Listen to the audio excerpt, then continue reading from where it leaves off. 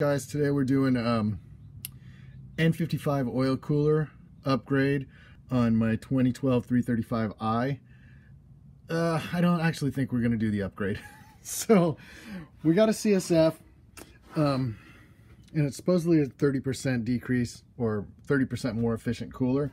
Let me start with, and this one's going to be a little different. So normally to get in here, you've got your inner wheelhouse in there, kind of like that. This car comes with a factory cooler because it's an M Sport car.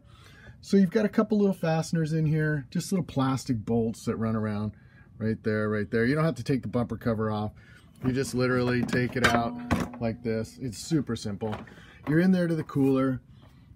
There's all the mounting bolts, the connector. You'll need the O-rings and stuff. The CSF doesn't come with them, so you need to go to BMW and source that stuff.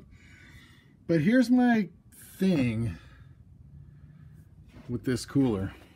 It's a factory ducting and everything. Actually, when you check the sump temperature on this car, it's about 220 degrees with an actual heat gun on the sump. But if you look at the gauge in the car, it's 245 degrees. So that's good or bad. I open the box and that looks a lot like that. So I started counting fins, you know, fin count per inch. It's the same. Then I looked at the weld quality and the build quality of the Chinese version. I mean, it's packaged really well. The brackets bitchin'. You know, it all looks factory. It's the same thickness. I was hoping there was like another side to it back in here and it was thicker or something. But as you can see, it's not.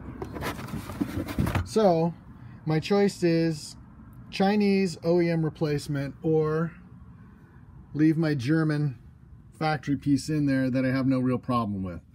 I was hoping that it would drop oil temperature. It doesn't. I don't think that really is going to. Now look, if your car isn't an M Sport and you need the oil cooler, I would definitely look at putting the factory one in, getting the factory ducting.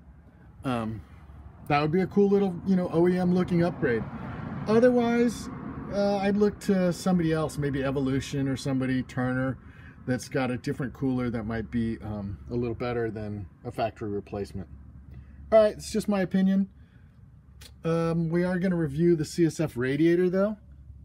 That's why we're in here, because the radiator took a crap, and that's my next video. So click onto that one, and that's it for right now.